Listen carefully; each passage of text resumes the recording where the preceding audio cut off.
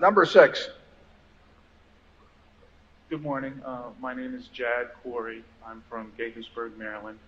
I just want to thank you for sharing your wisdom.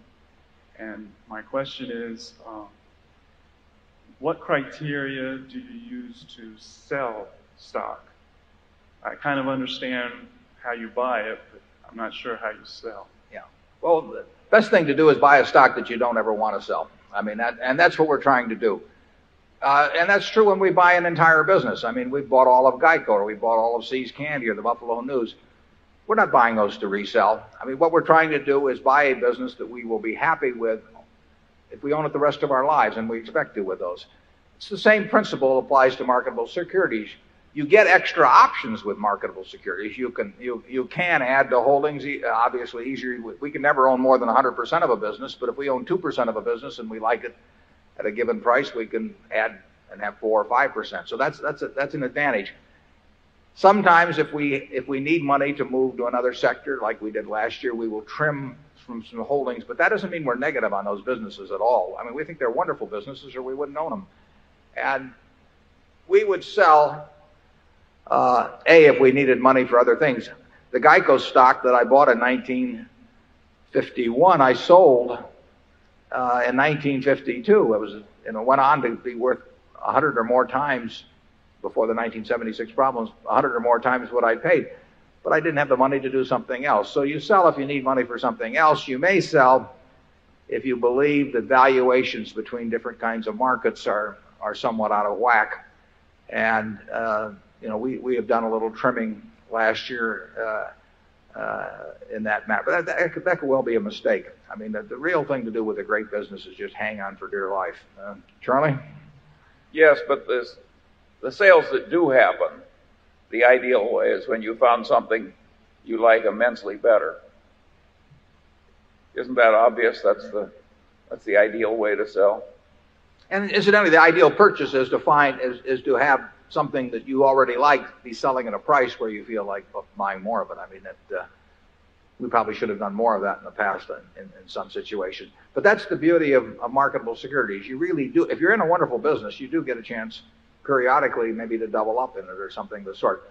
If the stock market were to sell a lot cheaper than it is now, we would probably be buying more of the businesses that we already own. They would certainly be the first ones that we would think about. They're the businesses we like the best. Charlie? Nothing more. Okay, Zone 7. Good morning, Mr. Buffett, Mr. Munger. My name is Ron Wright from Iowa City, Iowa. New companies have always been of interest to me. Is it reasonable to assume an Omaha-based company with only $5 billion in the bank might succeed in telecommunications? Well, I think that a new company with $5 billion in the bank is probably better off than most new companies, but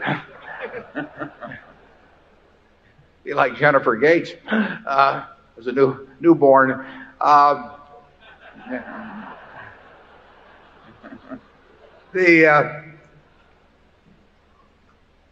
think you're probably referring to a company that was created out of one of our local operations that's run by Walter Scott, one of our directors from the Kiewit Company, Level 3. I can tell you it's got very able management, and I'll take your word for it that it's also got fine, but you'll have to make your own judgment on the stock. I know Charlie won't comment on that one.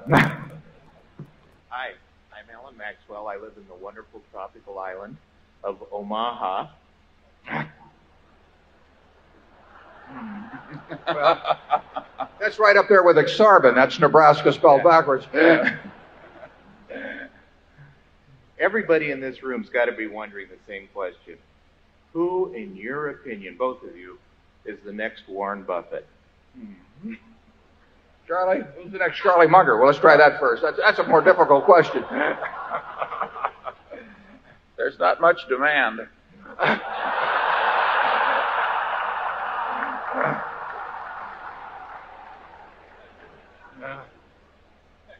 I don't think there's only one way to succeed in life, and And our successors in due time may be different in many ways. And they may do better. Incidentally, we have a number of people in the company, some of whom are in this room today, and the ones you saw on that screen, who are leagues ahead of Charlie and me in various kinds of abilities. I mean, there's a lot of different talents. We've got a fellow in this room today who's the best bridge player probably in the world. And Charlie and I could work night and day, and if he spent 10 minutes a week working on it, he'd play better bridge than we would. And all kinds of intellectual endeavors that for some reason or another, one person's a little bit better wired for than someone else. And we have people running our businesses that if Charlie and I were put in charge of those businesses, we couldn't do remotely as well as they do. So there's a lot of different talents. The two that we're responsible for is keep able people who are already rich, motivated to keep working at things where they don't need to do it for financial reasons. I mean, it's that simple, and that's a problem any of you could think about, and you'd probably be quite good at it if you gave it a little thought, because you'd figure out what would cause you to work if you were already rich and didn't need the job. Why would you jump out of bed and be excited about going to work that day? And then we try to apply that to the people who work with us. Secondly, we have to allocate capital. And these days we have to allocate a lot more capital than we had to allocate a decade ago. That job is very tough at present. Sometimes it's very easy, and it will be easy at times in the future, and it'll be difficult at times in the future. But there are other people that can allocate capital, and we have them in the company. Charlie, you have any? No? Okay. Zone 3? Jane Bell, Des Moines. Since I became a Berkshire Hathaway shareholder, I've been coming to these meetings. This is my second. I've been coming to these meetings ever since I've been a shareholder. Mr. Buffett, I'm a partner and owner in a consulting business, and we tell our clients and potential clients that we design solutions for what keeps them awake at night. Mr. Buffett, from your perspective as an investor, what keeps you awake at night? Well, that's a good question, and that's one I always ask the managements of our subsidiaries as well as any new investment. I want to know what their nightmare is. Andy Grove, in his book, Only the Paranoid Survive, talks about the silver bullet for a competitor. So in terms of if you only had one silver bullet, which competitor would you fire it at? And it's not a bad question. And your question's a little broader. If you only had one worry that you could get rid of, what would it be? I would say that and I think I speak for Charlie, I'll let him do it, but we really don't worry. We will do the best we can, and when we have capital allocated, sometimes it's very easy to do, sometimes it's almost impossible to do, but we're not going to worry about it because the world changes, and if we had something we were worried about in the business, we would correct it. I'm not worried about anything. I'm not really worried about we can lose $1 billion on a California earthquake, but I'm not worried about it. Although I have a sister who's in the audience that lives in California. I've told her to call me quickly if the dogs start running in circles or anything like that. But there's if you're worried about something, the thing to do is get it corrected and get back to sleep. And I can't think of anything I'm worried about at Berkshire. That doesn't mean that I have any good ideas as to what we should be doing with a whole lot of money that we have around. But I can't do anything about that except keep looking for things that I might understand and do something with the money. And if they aren't there, they aren't there, and we'll see what happens tomorrow and next week and next month and next year. Charlie, what are you worried about? Well, in the 30-some years I've been watching you, I would say what it takes to make you not sleep at night is an illness in the family. Short of that, Warren likes the game. I like the game. And even in the periods that look tough to other people, it's a lot of fun. It's a lot of fun. It's a lot of fun. In fact, it probably is the most It's sort of, it is the most, I mean, we define tough times differently than other people would, but our idea of tough times is like now, and our idea of, we don't feel it's tough times when the market's going down a lot or anything of the sort. So we are having a good time then. I mean, we don't want to sound like undertakers during a plague or anything, but there's really, it makes no difference to us whether the price of Berkshire is going up or down. We're trying to figure out ways to make the company worth more money years down the road, and if we figure that out, the stock will take care of itself. So, and usually when the stock is going down, it means other things are going down, and it's a better chance for us to deploy capital, and that's our business. So you will not see us worrying. And maybe we should. What may worry? No, Zone 4. My name is Phil Yoon from LA, California. Mr. Warren Buffett, Mr. Trotter, I'm one of the persons who highly admire you both. I have two questions. Question 1, your view on world financial business environment in the next decade. Question 2, U.S. position for economic competition in the next decade. Thank you.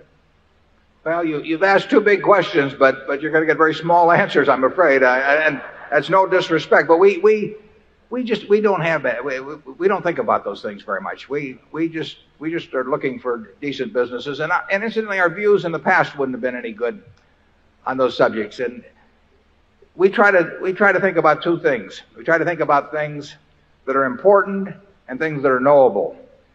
Now, there are things that are important that are not knowable. In our view, those two questions that you raised fall in that. There are things that are knowable but not important. We don't want to clutter our minds up with those. So we say, what is important and what is knowable? And what among the things that fall within those two categories can we translate into some kind of an action that is useful for Berkshire? And we really, there are all kinds of important subjects that Charlie and I, we don't know anything about. And therefore we don't think about them. So we have our view about what the world will look like over the next 10 years in business or competitive situations. We're just no good. We do think we know something about what Coca-Cola is going to look like in 10 years, or what Gillette's going to look like in 10 years, or what Disney's going to look like in 10 years, or what some of our operating subsidiaries are going to look like in 10 years. We care a lot about that. We think a lot about that. We want to be right about that. If we're right about that, the other things get to be, they're less important. And if we started focusing on those, we would miss a lot of big things. I've used this example before, but Coca-Cola went public in, I think it was 1919. And the first year, one share cost $40. The first year it went down a little over 50%. At the end of the year, it was down to $19. There were some problems with bottler contracts. There was problems with sugar, various kinds of problems. If you'd had perfect foresight, you would have seen the world's greatest depression staring you in the face when the social order even got questioned. You would have seen World War II. You would have seen atomic bombs and hydrogen bombs. You would have seen all kinds of things. And you could always find a reason to postpone why you should buy that share of Coca-Cola. But the important thing wasn't to see that. The important thing was to see that they were going to be selling 1 billion 8-ounce servings of beverages a day this year, or some large number. And that the person who could make people happy 1 billion times a day around the globe ought to make a few bucks off doing it. And so that $40, which went down to $19, I think with dividends reinvested has to be well over $5 million now. And if you developed a view on these other subjects that in any way forestalled you acting on this more important, specific, narrow view about the future of the company, you'd have missed a great ride. So that's the kind of thing we focus on. Charlie? Yeah, we're not predicting the currents that will come, just how some things will swim in the currents, whatever they are.